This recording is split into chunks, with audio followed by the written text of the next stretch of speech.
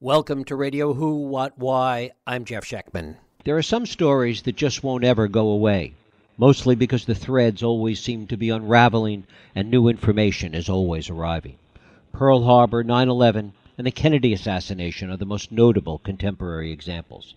My guest, author and investigative journalist Mark Shaw, has for years been looking at the events and people surrounding the JFK assassination.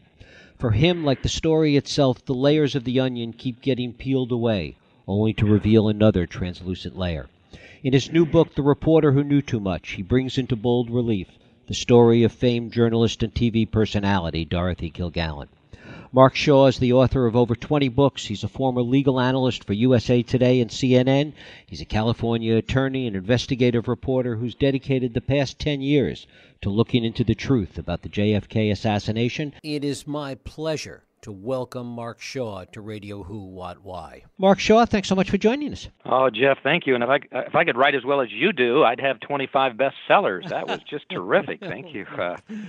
Just great. And yes, I've been working on Dorothy's story. Well, for those that are a little younger than you and I, let's tell our listeners who Dorothy Kilgallen was. Yeah, and it's amazing. We've discovered that the younger generation knows a lot about Dorothy because of all the reruns, of What's My Line. But remarkable woman. I've gained such respect for her, and I'll tell you in a minute. I never even intended to write this book. I didn't know much about Dorothy. But there's no media person today, I don't care who it is, Diane Sawyer or Oprah or anybody, who could touch Dorothy in the 50s and 60s. The New York Post called her the most powerful female voice in America, and she was.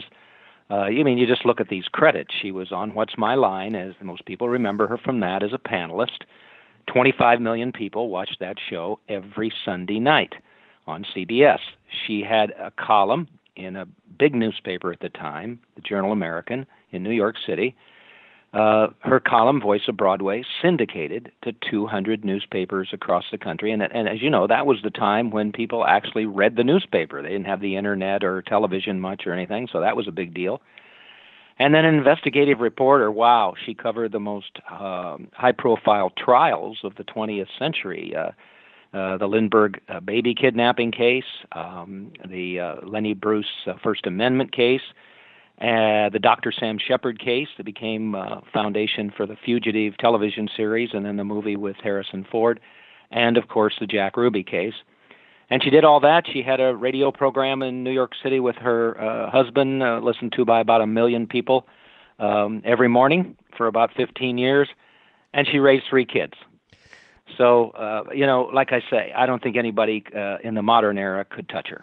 One of the other remarkable things about her, and I was really thinking about this in reading your book, is that she was very prescient in so many ways in the way she combined both news and entertainment. We think of that as a modern phenomenon, but essentially that's what she was doing back then. Yeah, and I think she may have been the first one to be able to do it. And she escaped with having credibility in both areas. Voice of Broadway was a gossip column in some ways, with talking about Broadway and show business and entertainment and all of that. So then you had the What's My Line situation, and so that was entertainment as well. But the other side of her life, which I found fascinating, was this whole journalist investigative reporter area.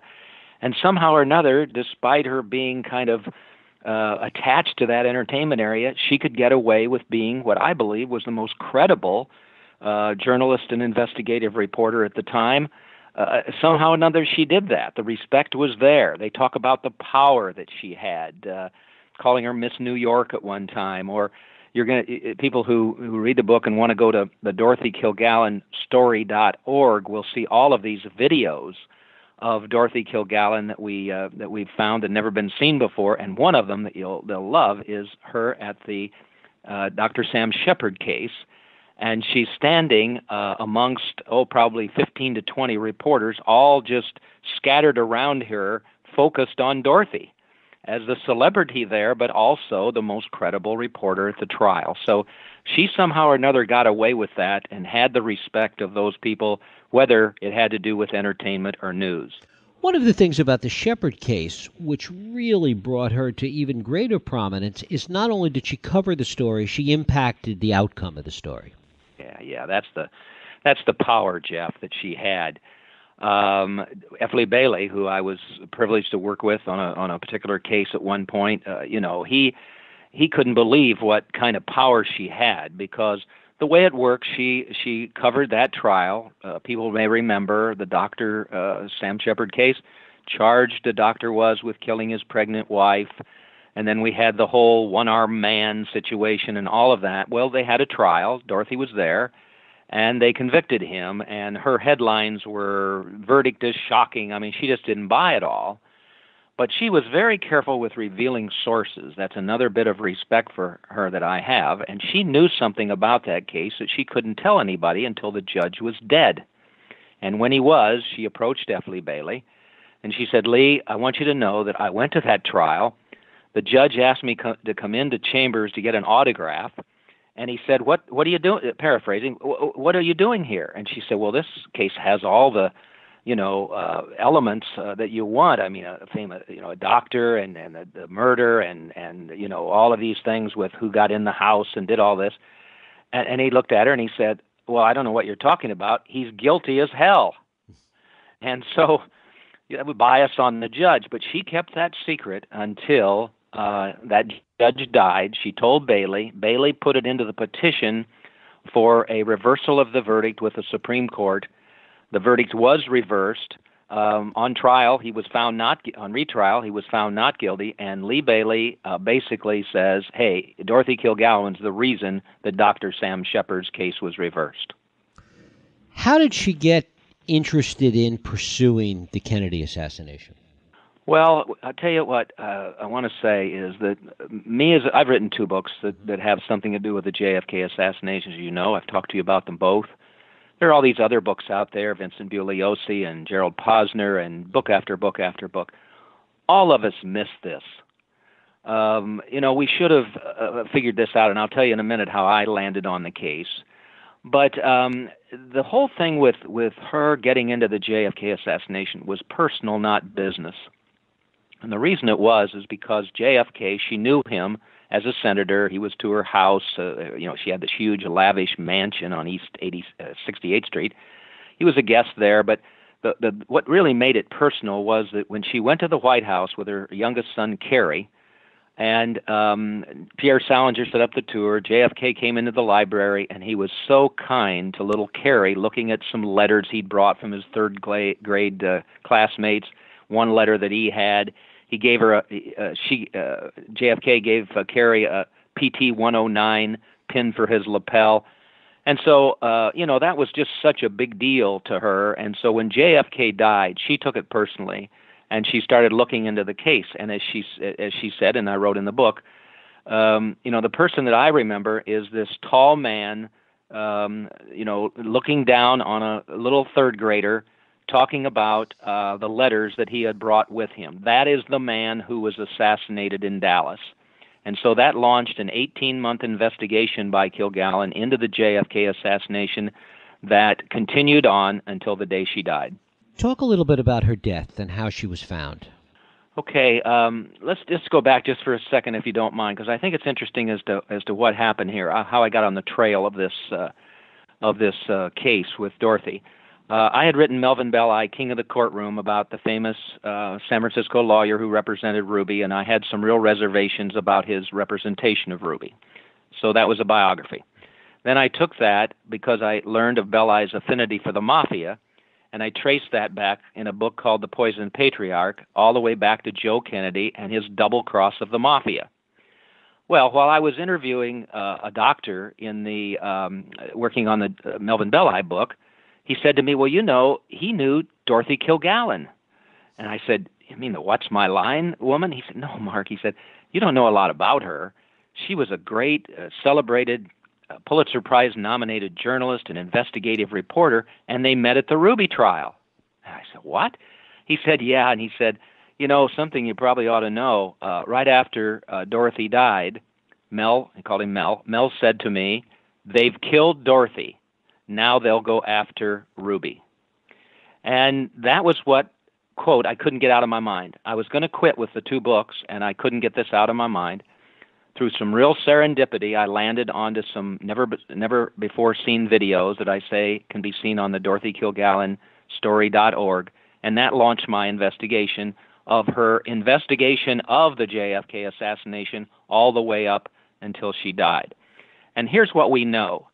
We know that she was at the Ruby trial and the only journalist to interview Jack Ruby. We know that she exposed his Warren Commission testimony before it was supposed to be released. We know that she was continuing her investigation and had made one trip to New Orleans where a mafia don named Carlos Marcello was that she suspected of being involved in JFK's death. We know that. We know that she planned a next trip to New Orleans, and then we know that she was found dead in her apartment or her townhouse in New York City.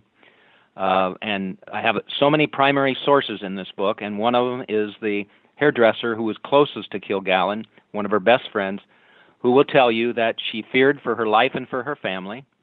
The other hairdresser, Charles Simpson, said that Kilgallen told him, if the wrong people knew what I know now, it would cost me my life.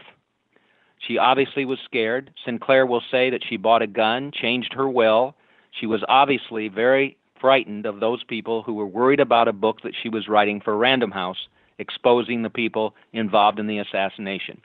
So Sinclair, in this video that will chill people when they watch it, says that he arrived about 9 o'clock in the morning at her townhouse, went up to where he thought she would be in a kind of dressing room place where he did her hair and makeup and things like that, and she wasn't there, and he walks into another room and he finds her body. And he will tell readers that she was sleeping in the wrong. She never slept in that bedroom. She never slept in that bed. She was wearing her makeup, eyelashes, and a hairpiece that he had worked on the night before when she had her final "What's My Line" column. A book that she was supposed to be reading was upside down. It kind of looked like it had just been moved there, and basically saying it was staged death scene. So that's how Dorothy Kilgallen died. That's how he found her.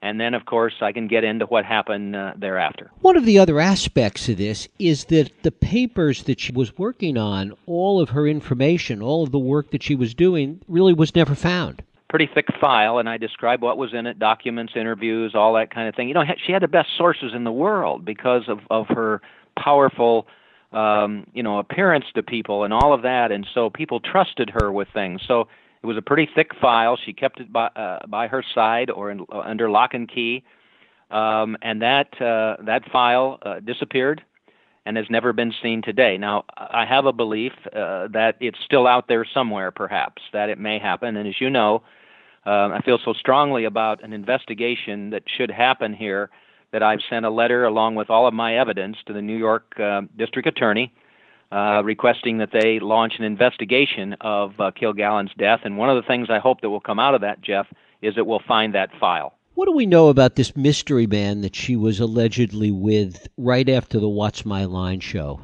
that night? Yeah, people have read the book, and I guess I'm going to blow my horn a little bit. They're now in the 3rd printing. You can't even get it on Amazon. It's going to take a few days to get it. So people have really gotten wrapped up in this. And I think one of the reasons is because I set it up as a true crime whodunit murder mystery. And I name the suspects in there. I name what's involved with motive and who may have wanted to kill Kilgallen for this investigation she was doing, and all of that. And one of those suspects is a guy. We can trace her steps the last night of her life, November 7th. Sinclair got her ready for What's My Line.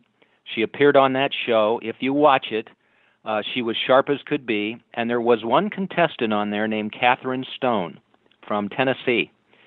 And during the show, Kilgallen guessed that woman, Catherine Stone's occupation, as selling dynamite. After the show, they invited the contestants, along with Dorothy and anybody else who wanted to come, to the Regency Hotel. And when Catherine got there, and this is another of those videotaped interviews that they have on there with Sinclair, Simpson, Joe Tonahill, the co-counsel for Ruby, and Catherine Stone, who will tell readers, listen, I saw her in a back booth.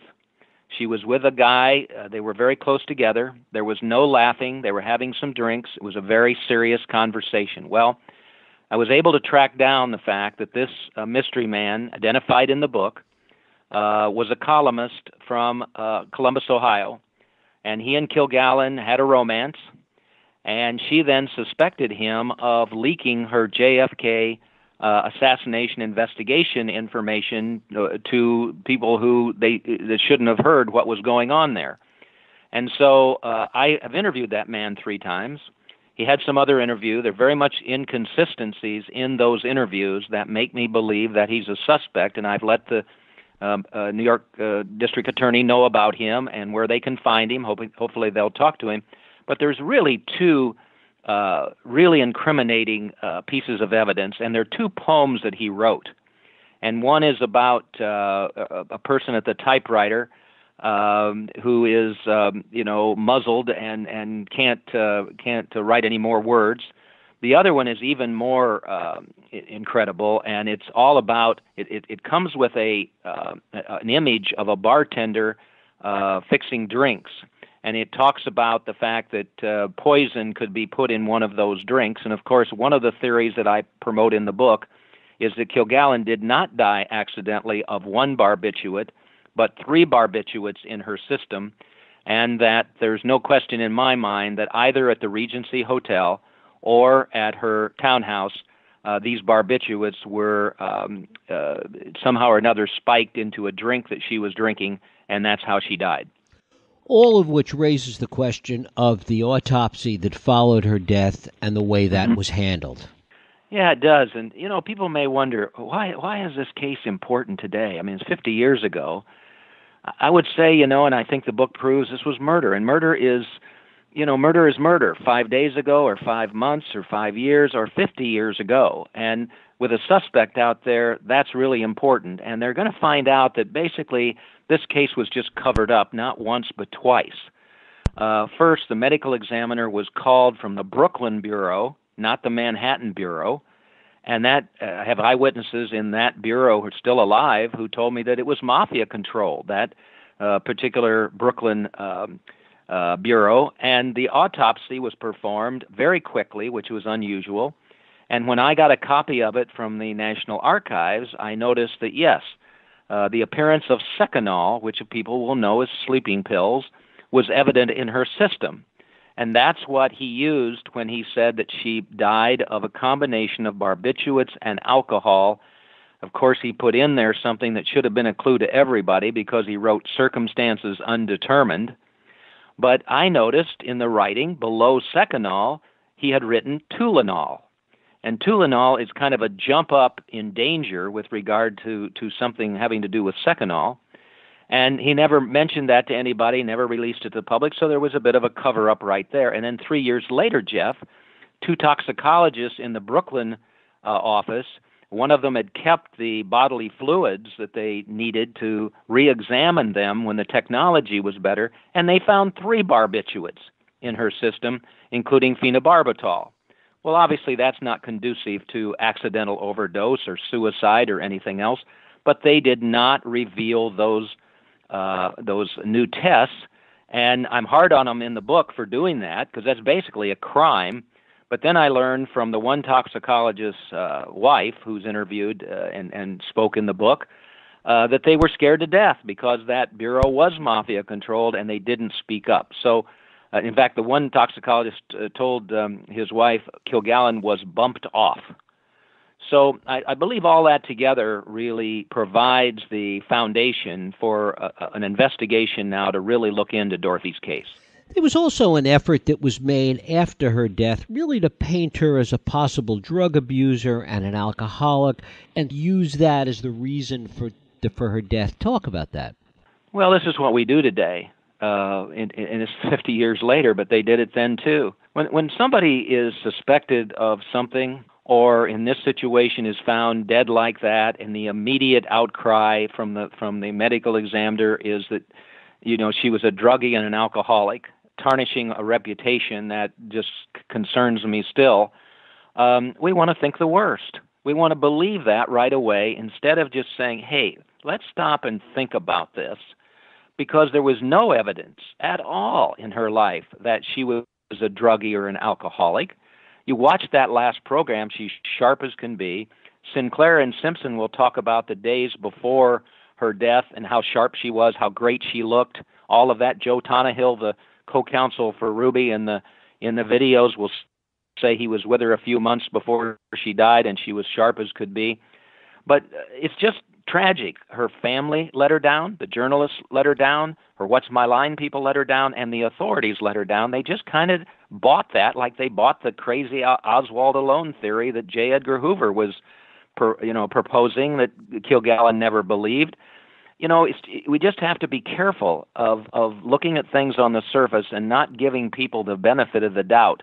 And I have no question about it that if people had stopped and thought about this thoroughly, and Mark Sinclair was never interviewed, Charles Simpson was never interviewed, there was no investigation, and if they had just talked to these guys, there would have been an investigation.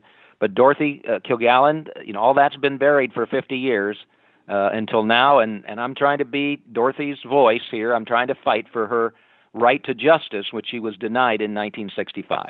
You mentioned Hoover. What did you find in the FBI file on Kilgallen? Well, they had her under surveillance for a long time. She had written some, at that time our government was kind of friendly with Fidel Castro off and on, and so she wrote some anti-Castro columns and went to Little Miami or Little Havana and interviewed some Cubans there and wrote some pretty scathing columns about Castro. I think that was when she was first under surveillance, but then they even went to the extent of putting an informant in her circle of friends and with watching what Kilgallen was doing, talking about her private life and her husband's private life and all of that. But the man that she really infuriated was J. Edgar Hoover, because as you can imagine, 7 days after the JFK assassination, she wrote a column, "The Oswald File Must Not Close," and she just lambasted the Oswald alone theory. And she wrote all these columns, that way. Then she was the only one to interview Jack Ruby and said that she really had questions about his, killing of Oswald and what that meant. And then, of course, she exposed the Ruby testimony before the Warren Commission before it was supposed to be released.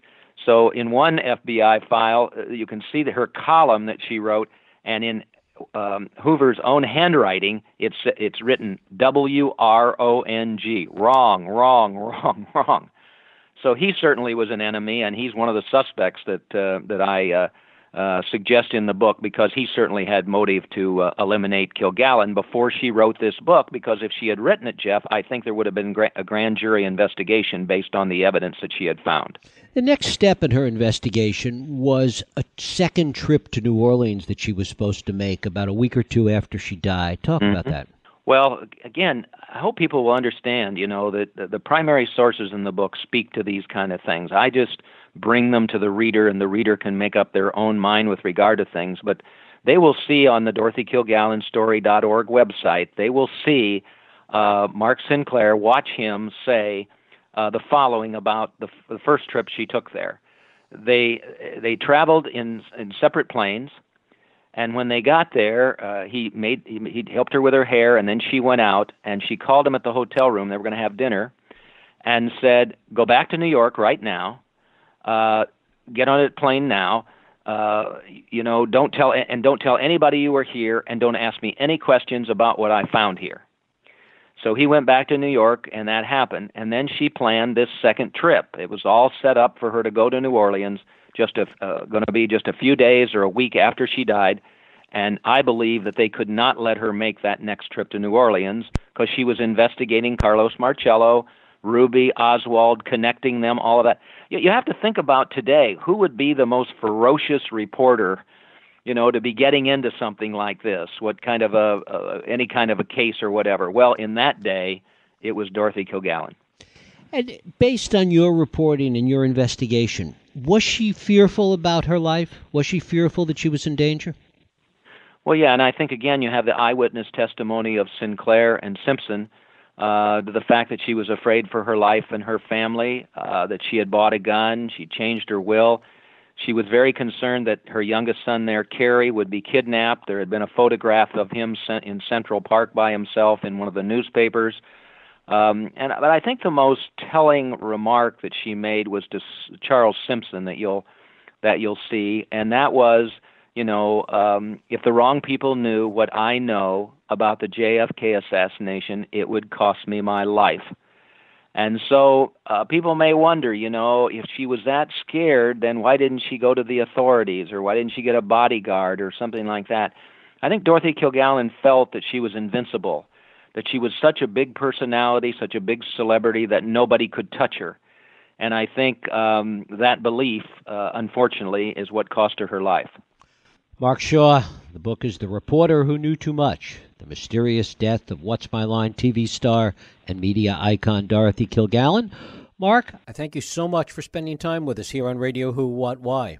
I'm honored to be on your show. Thank you, Jeff. Thank you. Thank you for listening and joining us here on Radio Who, What, Why. I hope you join us next week for another Radio Who, What, Why podcast. I'm Jeff Schechtman. If you like this podcast, please feel free to share and help others find it by rating and reviewing it on iTunes. You can also support this podcast and all the work we do by going to whowhatwhy.org/donate.